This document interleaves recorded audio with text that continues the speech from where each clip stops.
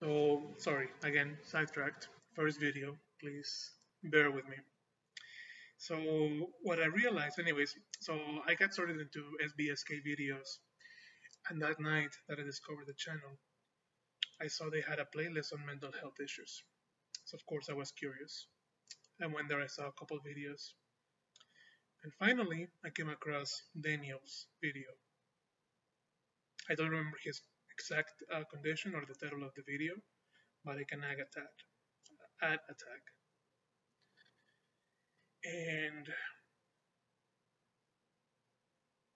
And please forgive me if this is wrong the way it comes across. Again, this is unfiltered. It's my first time, and clearly I don't know how to express myself properly or get my thoughts across. I'm working on that.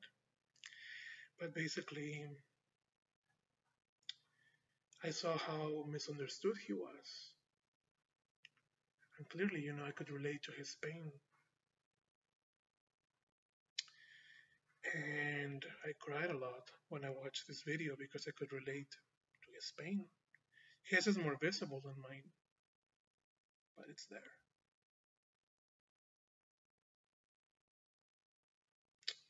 So, towards the end of the video, Daniel, I'm paraphrasing, I always say that because I really don't remember the exact words, but he basically says something along the lines that how he's always spent so much time in the darkness, in his brain, in his head, constantly fighting the dark thoughts.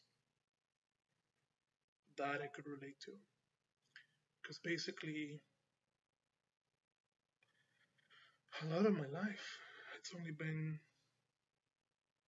negative thoughts in my head, sad thoughts,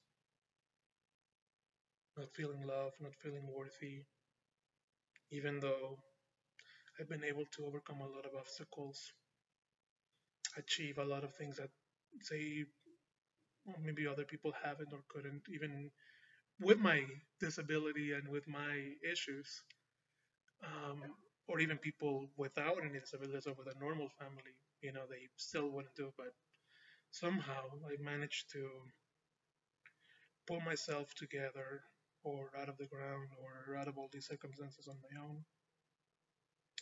But anyways, back to Daniel. So what really got to me was when he said something along the lines that he had spent so much time in the darkness, fighting the darkness, that at some point he realized that he owed it to himself to basically, if he had wasted all that time in the darkness, well, why don't try spending a bit of that time and energy in the light, like giving yourself a chance? And as simple as that sounds, probably to most people, when I heard that, that was the light bulb in my head that went off like, holy shit, that's it.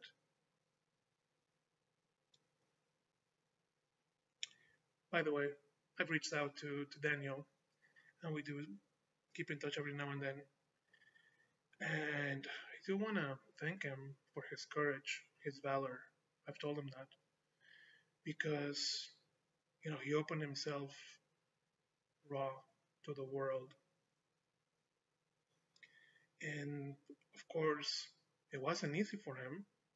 Shit, this is not easy for me. Are you kidding me?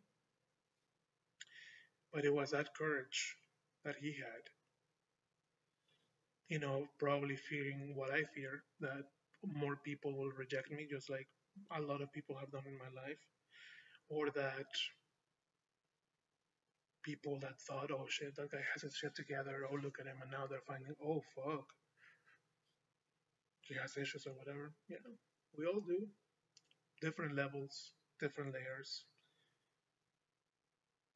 But just like a song that I found recently says, we all want to be loved. We all want to be found. It's as simple as that. And I guess why I'm sharing this is because, I mean, it's a far more longer, complicated story, but last night was a life changing night in many, many ways. I did say a lot of things to my sister, that were hurtful, but it comes from a place of basically almost 37 years worth of pain being bottled inside, almost 37 years worth of pure sadness, really, incomprehension, etc. But thanks to this one man,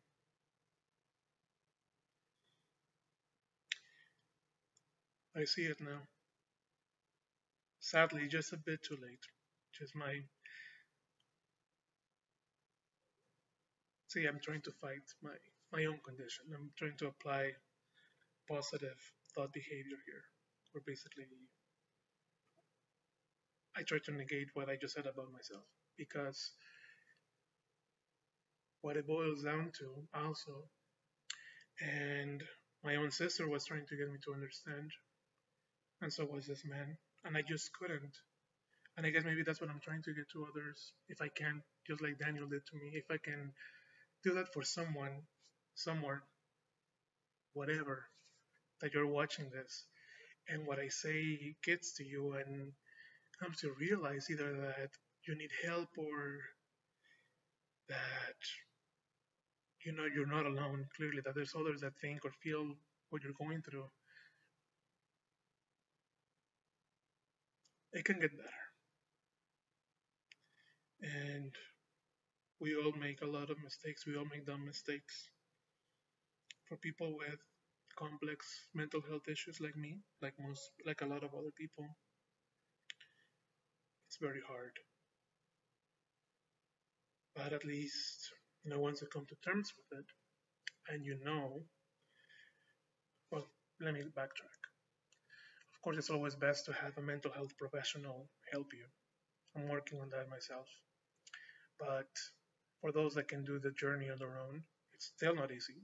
I mean, it was the most challenging and difficult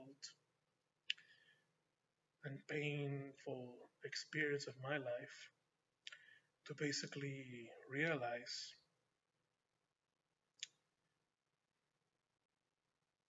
well, not realize your mistakes, because you know what your mistakes have been, but to realize the root cause behind your actions.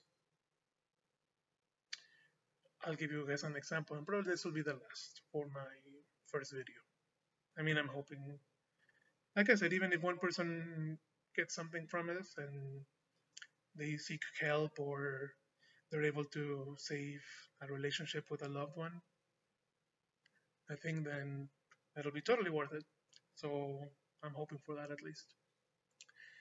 Anyway,